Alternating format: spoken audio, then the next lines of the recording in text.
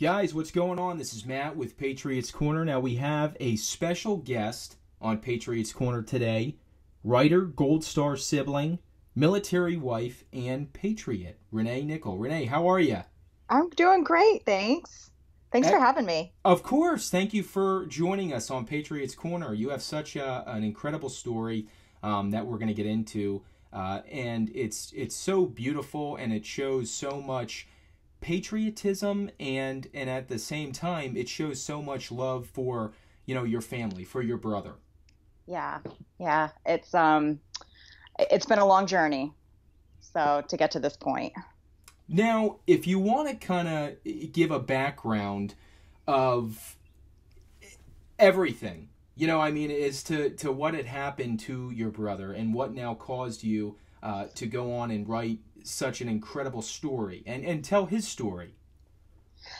Well, anyone who knows my brother knows what an incredible person he was.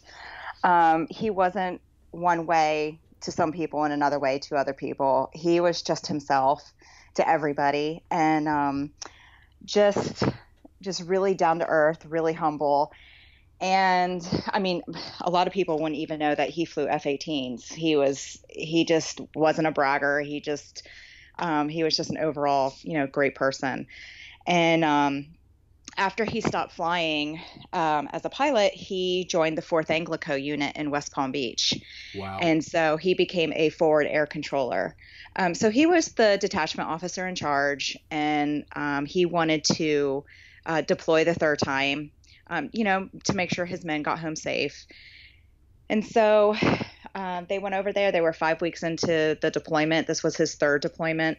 And he saw one of his guys under heavy fire for a long period of time. And so, when they came back into base, he had been viewing the live feed. And so he was watching what was happening. And so when they came back in, my brother was like, I'm going to take your shift. You've been under heavy fire. I'm going to go out there and take your place, and you can view the feed. And, it's out of character for an officer to go out and put himself in that kind of position, but it wasn't out of character for my brother to do something like that. He just really, really cared about his Marines. And when him and Sergeant Winters went out, they were about 200 feet from the compound, and, bullets just started raining down. And they crouched down into a ditch, and they didn't know where the fire was coming from. And in an incredible act of bravery, my brother stood up to, essentially take fire on himself to kind of get identification of where the enemy was firing from.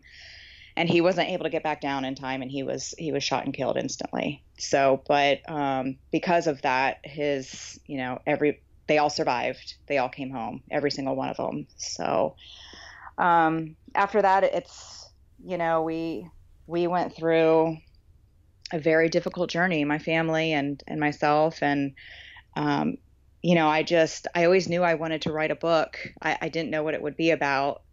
After my brother died, of course, I wanted to write something about him and my relationship with him, but it was a good 6 years before I was even ready to, finally put that pen to paper and tell our story. So did, even as when you were younger, you always had the want to write a book? Not really when I was younger. Probably it wasn't until maybe my late 20s. Okay. That I thought I lived an interesting enough life, with the trials and tribulations that I had been through. I felt like I had some wisdom to offer other military spouses and parenting and that sort of thing. But it wasn't really until Sam died that I knew I had a story that would really, really impact people. Absolutely. I mean, just from hearing you speak just now, I mean, it's definitely impacted me. That is, your brother is a hero, and that is an incredible thing. And something I want to really touch on is listening to you tell that story of what had happened. That is something that people, they need to They need to hear. They need to read. They need to understand that there are, men and women in this world who are, basically in what would be almost as a David and Goliath. You know what I mean? And somebody is willing to go out there and to risk everything for the sake of his team. And in the same fashion, it's just so significant when it comes to displaying patriotism. Mm-hmm. Yeah, and I don't think, I really feel like there's a lot of civilians who really don't understand the selflessness that our men and women display.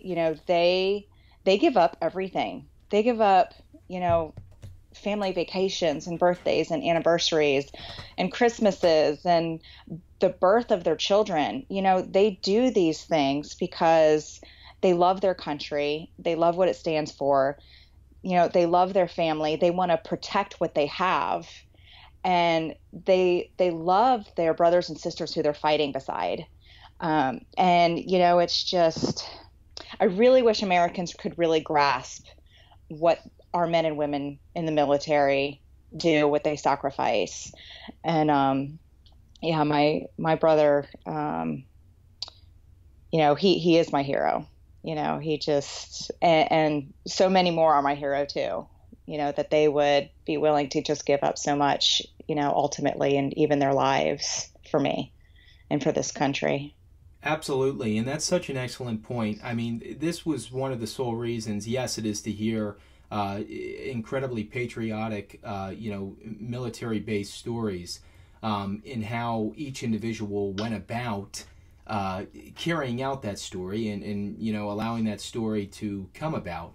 But it's also to pay tribute, to gentlemen like your brother. I mean, and you and your family. I mean, just everything, that has happened and how you have all been able to, carry on. And obviously, how you had said, I mean, to come with that is times of pain and suffering. But at the same time, what your brother did is just, it's almost, it's not, like you said, it's not heard of. I mean, it'd be hard to have somebody who would completely not understand even come to the point of being able to grasp somewhat of it. You know what I mean? Mm-hmm. And that's why I think that they're, men like your brother, it's a different walk of life, and it's something that's just so strong and powerful. It's like steel, something that cannot be broken. Correct.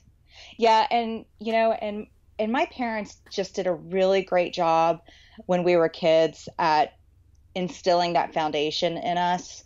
Both my grandparents served in World War II. I have an uncle who served in Vietnam. I have uncles, who served in the Air Force. My dad, my stepdad were both in the Army. Oh, wow. And so, we come from, a long line of military service. Family, yeah. Yeah. So, my brother always knew, from the time he was 5 years old that he was going to be a fighter pilot. Excuse me. And so he was just a very determined individual, and I think that's just a really special quality in people, when they know from such a young age that they want to do something, and they just work and they just persevere, and they don't expect handouts. They don't expect anybody to give anything to them. They just do everything they can to make a dream happen. And, I learned so many of those qualities from my brother, and that really, really helped me, after he died, to have that same spirit. Absolutely. But it wasn't easy. It wasn't easy. I can say it wasn't easy. Sure. Yeah, of course. I could only imagine. And so your brother, he always wanted to be a Marine fighter pilot. Well, he thought he was going to go into the Air Force. Okay. And it wasn't until he was in college that, he was given the opportunity for a Marine ROTC scholarship. So that's really when the talk of becoming a Marine started happening was when he was already in college. But I don't think he would have really cared what branch he served in. He just wanted to fly. So whatever he had to do to make that possible, it just so happened that it ended up being the Marine Corps, and he ended up being a fantastic Marine. And I think any of the guys can attest to that. Absolutely. Now, was he just, amped up? I mean, when he got to that point, from what you remember, and he was ready to sign the documents and he was ready to go, how excited was he? Oh my gosh. He just embraced that role immediately. It just brings a smile to my face when I think about him, because I know how he was with us and as a family, and he would tell me stories about him being in, being a drill instructor during his college years, and I would just laugh because I couldn't picture him like yelling at other Marines, but yeah, he did. He just took on that leadership role, immediately. And when he was testing to see, if he was going to get jets or helicopters, I have this, I actually wrote about it in the book, but he called my mom and he was like, I don't know if I'm going to get jets, and I'm really okay with whatever I get. I just want to fly. And my mom's thinking, of course, yeah, right. Everybody knows you want jets, but he was just kind of preparing for himself. But he ended up scoring at the top, and he got his first pick of the F-18. And so he called her up just screaming and hooting and hollering. He was like, I got jets. So that was a really, really proud moment. And, I'm glad to say that I was there for his winging. And, I'm just glad I got to be a part of that journey with him. Of course. And yeah. I get this image with your brother, I wish I would have had the opportunity to meet him, because it just sounds, he sounds so amazing. And I just get, even you saying, I really don't care what I get. I just want to fly. And I could see that, that's just such a beautiful thing. It really defines just a humble individual. Yeah. Yeah. Just the fact he was like, if I don't get jets, I'm going to quit. I'm not going to do this anymore. Sure. He just wanted to fly. He wanted to serve his country. And, he did. And that's another cool thing as well, because I feel like he was the type of person where going into it, he had just so much respect for the men and women who had been there before. So during placement, it just sounds like he completely knew everything as far as being prepared for, the testing and the training and, stuff that he was going to have to then perform to get placed to where he was going to be.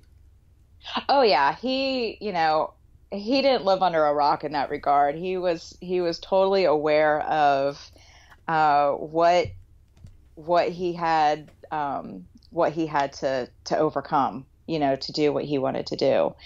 And I'm not saying, he never got discouraged. He wasn't, just on top of the world all the time. He really had to push through, a lot of hard times. But he did. He just continued to, and so he ended up being one of the very few who fly fighter jets.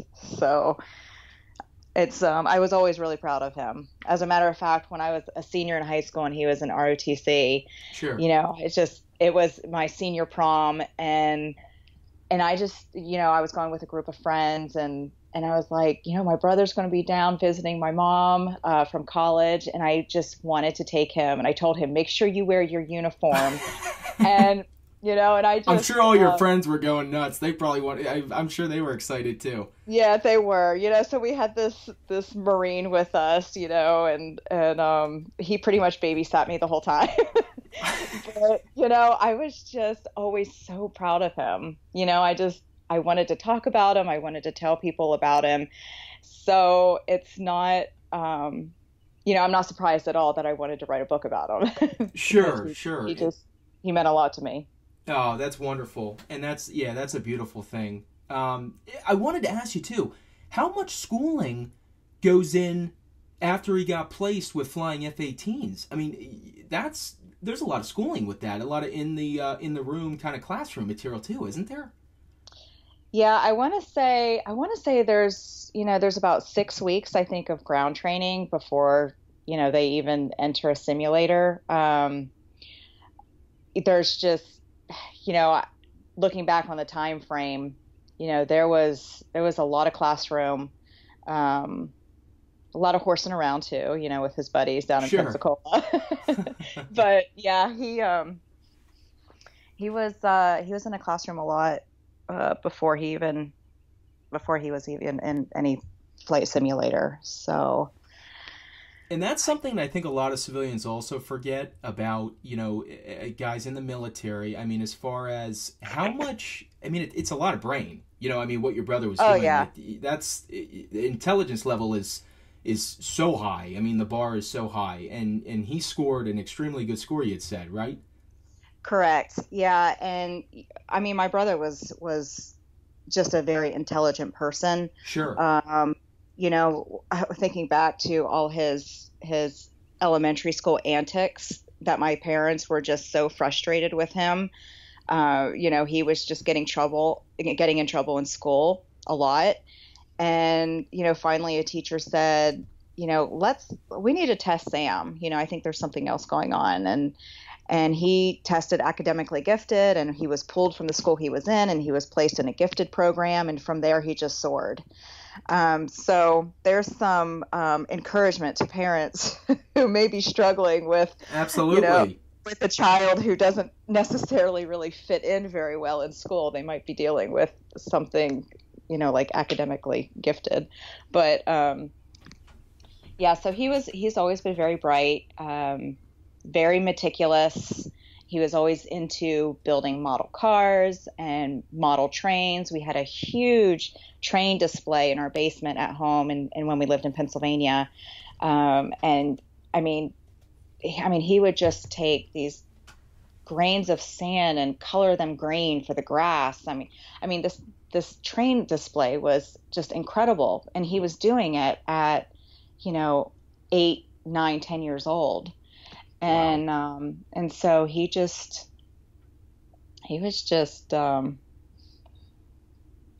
just really detail oriented and driven, very motivated and very driven. And that's so wild too, because even how you're saying at a young age, he was doing model cars and he was hands-on stuff that grown men can't even do. At a certain point. I actually grew up with a friend of mine. I can't mention his name. He's now a Navy SEAL. His father used to say the same thing. I don't know if he actually had ever went on to college. I can't speak on that, but I remember my dad had come across his dad and congratulated him on his son's accomplishment. And he just said that he was kind of lost at a younger age, but he could pick a lock. Hands-on stuff was not an issue. And then that intelligence, it came out, it blossomed. You know what I mean? And then, right. Bang! That's incredible. Yeah. So, yeah, it's. Go ahead. No, I'm sorry. Just go ahead. No, I was just saying.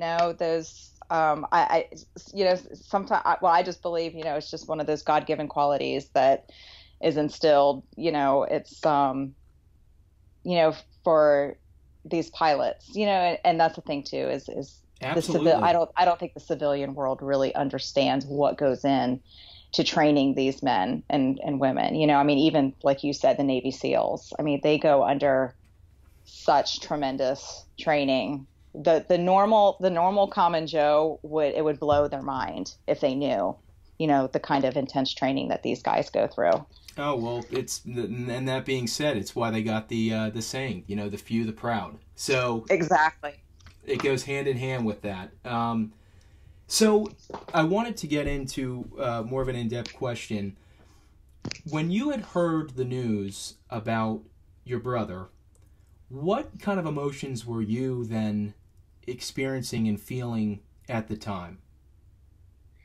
Well, when my mom called me that morning, I heard her crying on the phone, and I knew something had happened to my brother, but because I wasn't worried about what he did, and I wasn't worried before he left for Afghanistan. Even when I hugged him goodbye, I wasn't worried about him because to me, he was invincible. He was my big brother. Sure. And so when my mom called me and she was crying and I couldn't make out what she was saying, there was that split instant that I was thinking, my brother was injured. He's coming home. Everything's going to be okay. At least he's alive. Mm-hmm. Those were the thoughts that entered my brain. And then when she said, your brother was killed in Afghanistan, and I went to a grief seminar one time, and the instructor had us think of a metaphor for that moment when we found out.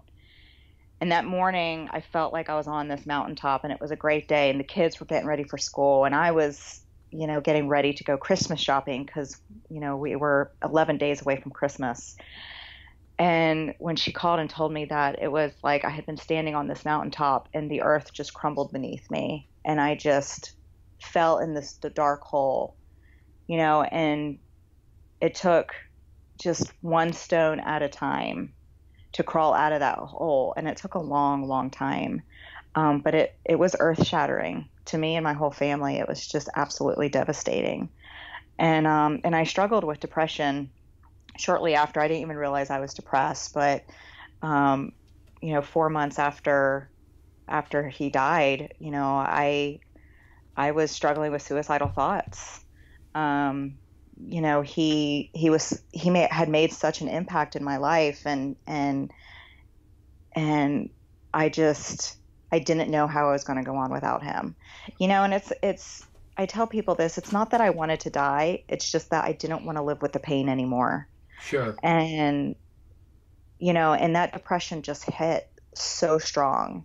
It just comes out of nowhere. You're not thinking, oh, I'm depressed.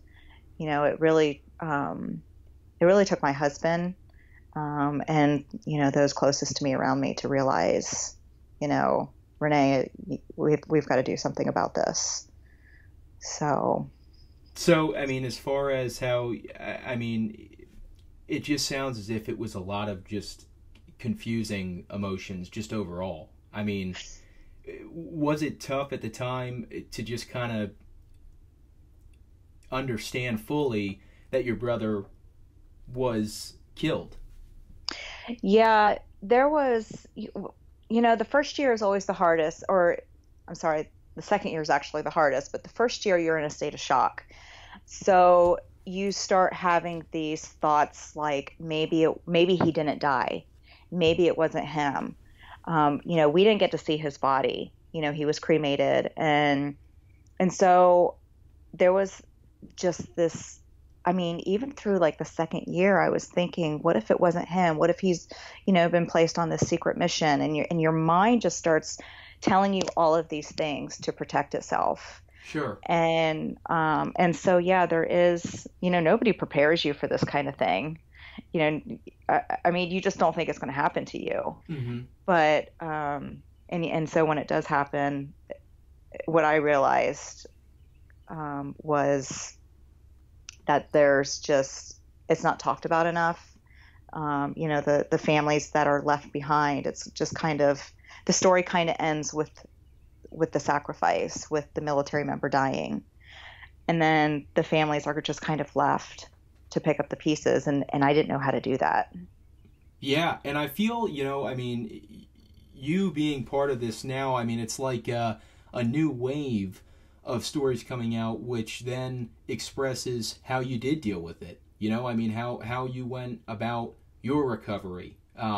Similar to something, like with Taya Kyle. I had her on the show and she shared, stuff that was very similar to what you had said. And mm-hmm. It's something that I think most definitely needs to be talked about more, which is so fantastic in, you taking the stand and being the hero you are in providing other people with this advice. No, absolutely. I mean it, significantly. It's a tough thing, I'm sure, to deal with, and you are the Northern Light at the same time as your brother was. People will be able to now follow this and understand and apply it, most definitely. Well, I certainly appreciate your kind words. I don't see myself that way. I see myself as just, a sister who wants to tell the world about her, incredible brother and his sacrifice. And I just want his legacy to just continue on. And I want people to know that there are, hurting families out there, and there are siblings who feel lost in the grief because, they take on this role of helping the parents and the spouse and the kids, and they just push their grief aside, and they just become forgotten in that. And so I'm just incredibly grateful that I've been given an opportunity to, be their voice, so to speak, and, let people know that, there are families that, go on to grieve forever. Grief never goes away.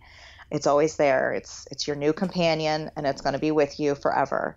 But in that, there is also joy, and there's also hope, and there's moments of happiness, and you can create a new life for yourself, and you can do things to honor your sibling or your son or your daughter or your spouse, So, I'm just thankful that I've been able to do that in some small way.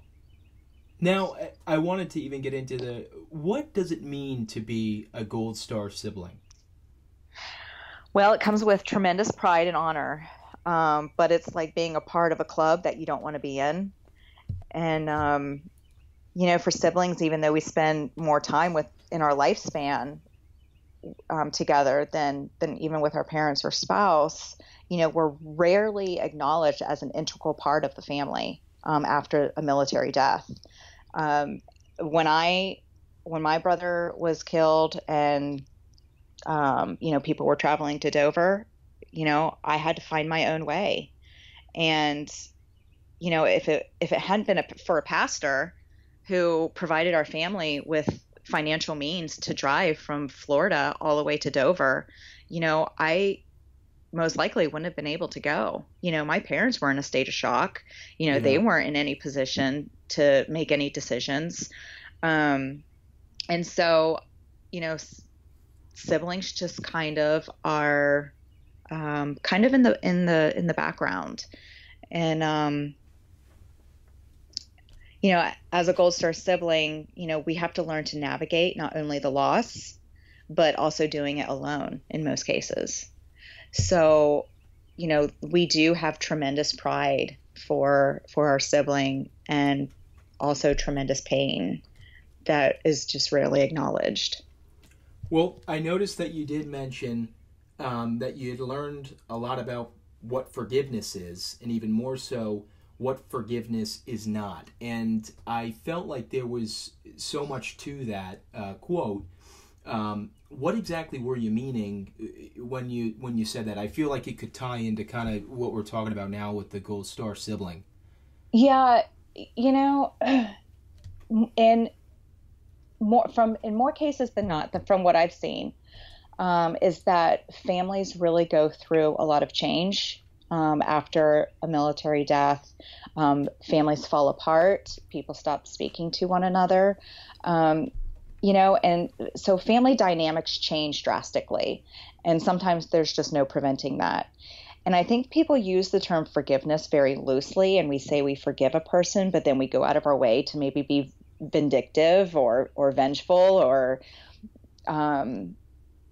just speak negatively. And after Sam had died, our family fell apart like many Gold Star families. And what I had to learn for myself is that true forgiveness, if I want to display, I'm a Christian, so if I want to display what it is to be a Christian, if I want to be an example, then I have to do the hard work of working on me. And I have to come to terms with that forgiveness really means that you're letting the other person off the hook. You're taking expectations off of them. You're wishing them the best and hoping that they have peace and blessing in their life, and being okay with that. And in doing that, we free ourselves from that bondage of bitterness that can form in our hearts. That bitterness can grow so easily when you have experienced that kind of trauma. And I just had to get to that place of just letting things be. And so I learned a lot about forgiveness. You know, I read a lot of books about it because I was really, really struggling with it for a long time. You know, even before my brother died, I always struggled with forgiveness. And I just, you know, I didn't want to be an angry person. I didn't want to grow. I didn't want to display that to my children. I didn't want them to see that that was okay.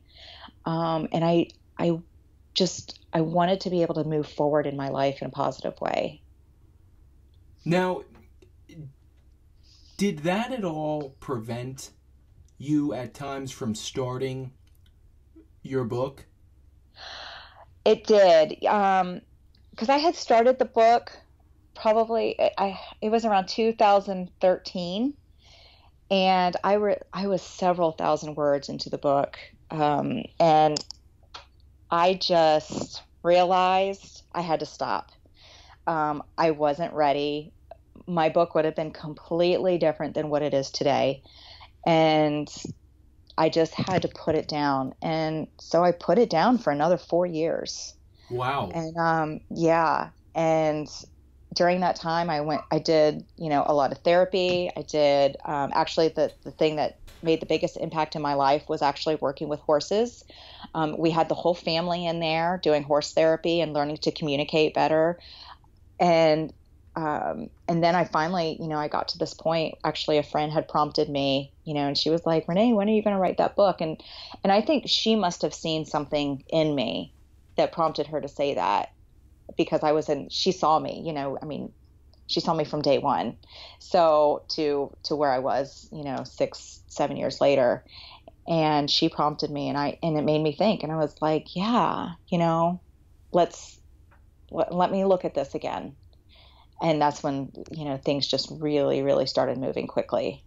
Now, did you ever, in the time frame of you starting the book and then putting it down for, how you said, 4 years, was there ever an emotion of fear or anger that caused you kind of not to go back to it?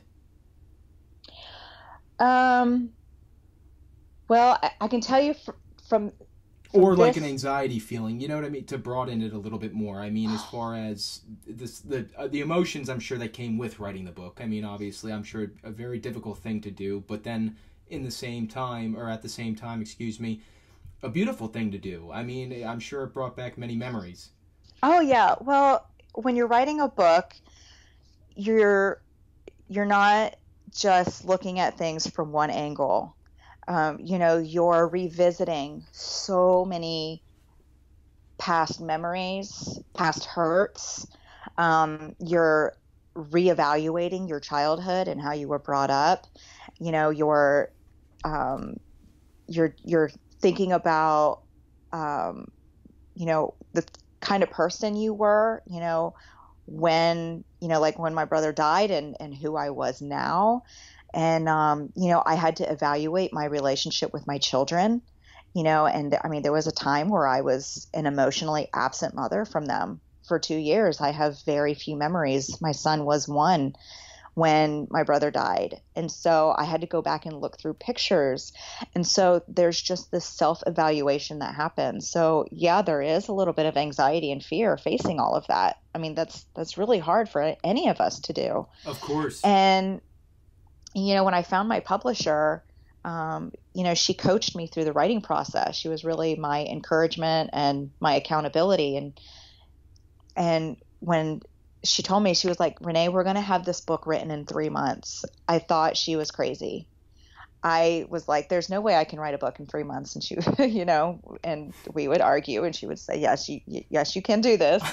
And, you know, and she explained it to me like this: let's just rip the Band-Aid off. Instead of dragging this out for 9 or 12 months, let's just rip that Band-Aid off and allow this book to be a more, another step in your healing. And that's what it was. And so while I revisited, you know, all of these painful memories, you know, I was really blessed with an opportunity to meet all of these really fantastic people from my brother's past. Sure. I met so many Marines that I hadn't known. I got to know college friends better. I just interviewed all of these people I never knew, and learned these stories that I had never known. And that just brought so much more healing to my own life, so it was parallel to the pain, but it was very helpful. I'm going to be completely honest with you, Renee. It sounds as if they could make a movie on this. I'm being completely serious. Just everything after the fact, as to all the research and homework that you did to put this together is incredible. It truly is. Well, I can say I look back and I can't believe I did that. I have people who have, asked me if I'm going to write another book, and I would like to write another book. I just don't know what it would be on right now, because right now I'm so focused on telling my brother's story that, that's my main priority right now. And I have had, this vision of seeing the story on the big screen. I have for, a few years now. It's actually just, I think about it all the time.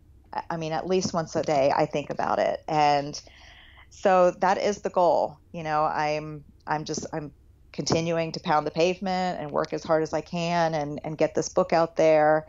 And, I feel like, America needs hope, and they need to see somebody like my brother, and they need to see that, you can persevere, and, you got to have that grit, and you got to have that determination. And we all go through hard times. There's none of us who are free from, a perfect life or a good life. Sure. But, it's just, I get so much hope when I hear other Gold Star sibling stories or other Gold Star family stories. And I know a lot of incredible people who are doing so many things, to help others because, their son or daughter or brother or sister died in war. So, that would be a fantastic thing to bring more awareness to this story. Absolutely. And I want to ask you this, did you ever notice at any time when you were writing your book, was there at any point where you felt like your brother was almost there with you, almost, where it's like, you know what I mean? Kind of like how people will sometimes from time to time get this, the overwhelming feeling of like an adrenaline almost. With what you're running with. Was there ever a point in time where you felt something just different that you hadn't felt before that caused you to put the words down on paper? Not in like a creepy sense, but it's not creepy at all. Trust me. I think it's a beautiful thing. Yeah. Yeah. There was a lot of moments where I just knew that certain things couldn't have happened, unless, there was a door that's open. Of course, I rely primarily on my faith in God, and, it's a huge part of my life. It's really what saved my life. And, and I just believe that, we serve a very loving God who gives us those moments. And, I'm trying not to get too emotional here, but, there were that moments that I knew that Sam was there with me, when I'm, sitting down with these Marines from his past, and, I'm hearing all of these stories, and just doors that open miraculously for me to be able to do that. I could see him cheering me on. And, that's such a cool thing. Yeah. That is so awesome. Seriously, like that is such a cool thing. And everything you're doing right now is so beautiful. There's no other word other than it being beautiful. At least in my opinion. And it's something that, like you said, most definitely needs to be talked about. And I think it's so cool that you're doing it. You're doing it. Thank you. It's not something where, a lot of people will say, I will go and I will do that. You know how many times I've heard that? You know what I mean? That's one thing that my parents, they raised me on, is that they said, Matt, if you say you're going to do it, we'll do it. Yeah. Yeah. And I try to teach my kids that too. So if you're going to try this sport and I'm going to put money into it, you better stick with it. But does it ever come? Does it ever come with a lot of "well, mom," and then which then causes a lot of anger? That's at least how my parents would react. Yeah, Matt, we're gonna spend this money on you to go to this training. If you're gonna say you're gonna do it, we'll do it. And then sometimes it always seemed like maybe there was another argument that led afterwards. Yeah, typically. But I want to continue to carry the torch for him. It's my responsibility as a sister, and it's my honor to do so.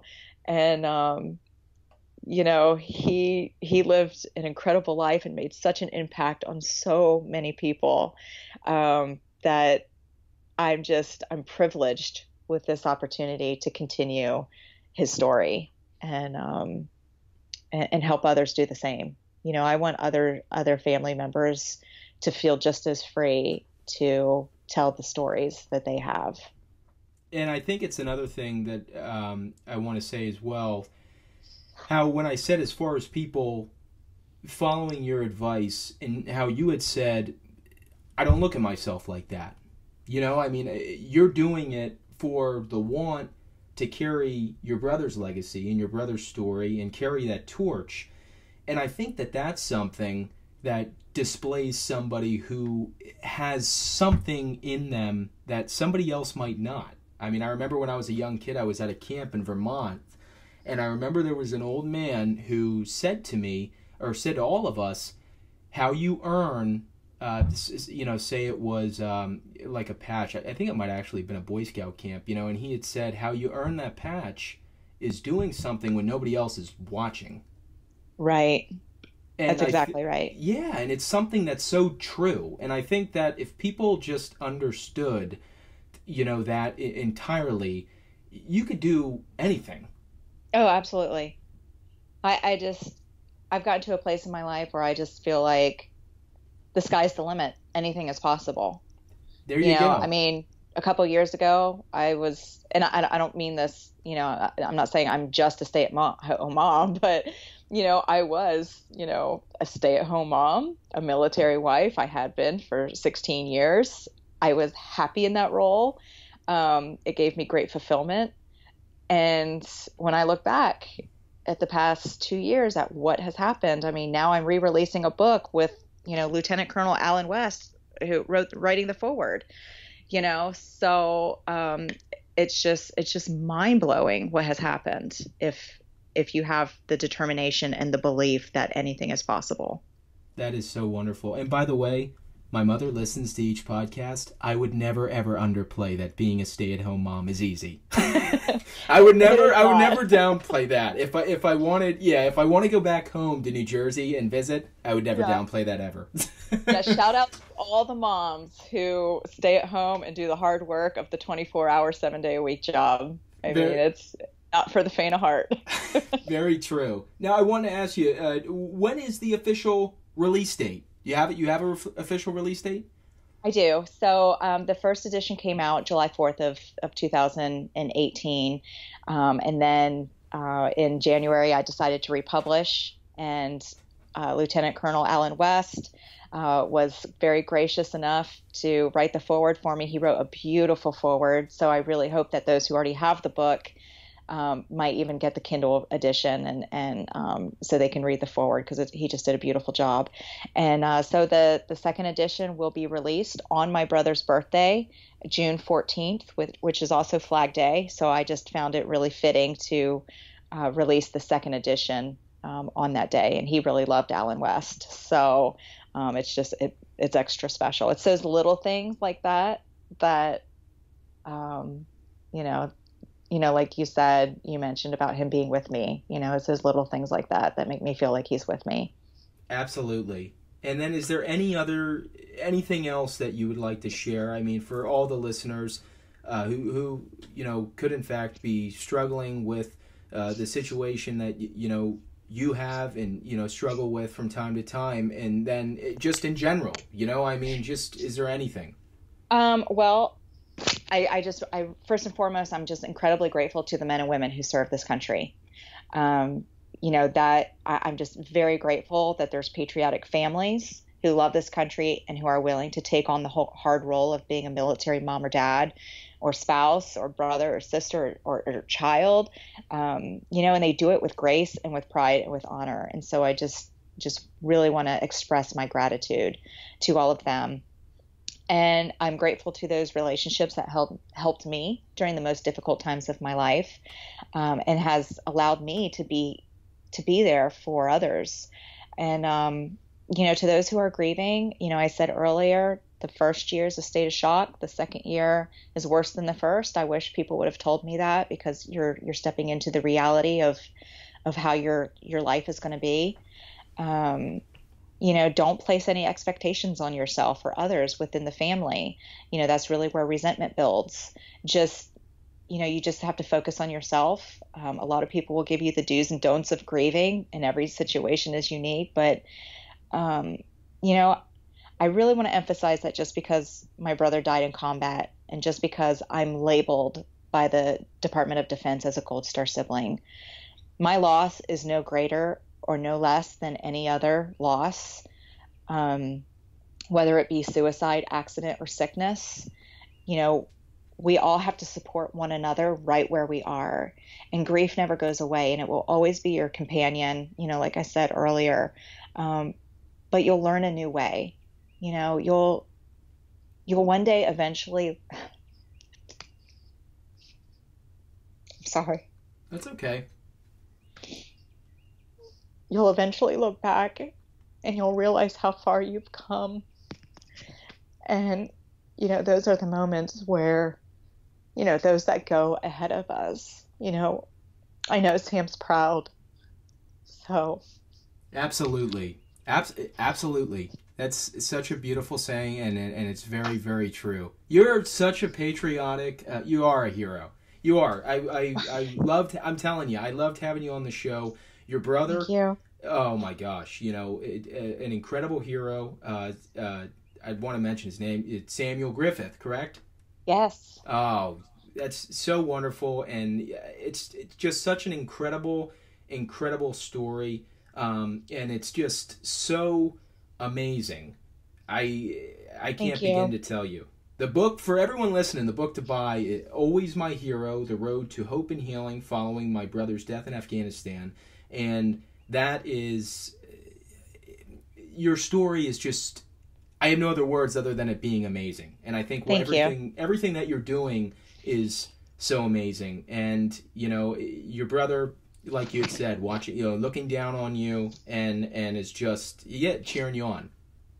Thanks so much. I appreciate that. And I'm so incredibly grateful for this opportunity to share a little bit more of my story and a little bit more of my brother with all your listeners. So, thank you so much for taking the time out to hear me. Well, the feeling is mutual. Thank you for giving me this opportunity. This story is about, heroes who are coming on the show to share their story, and you and your brother both are heroes, in my opinion and in my eyes. So I thank you, Renee, for being on Patriots Corner. Thank you so much.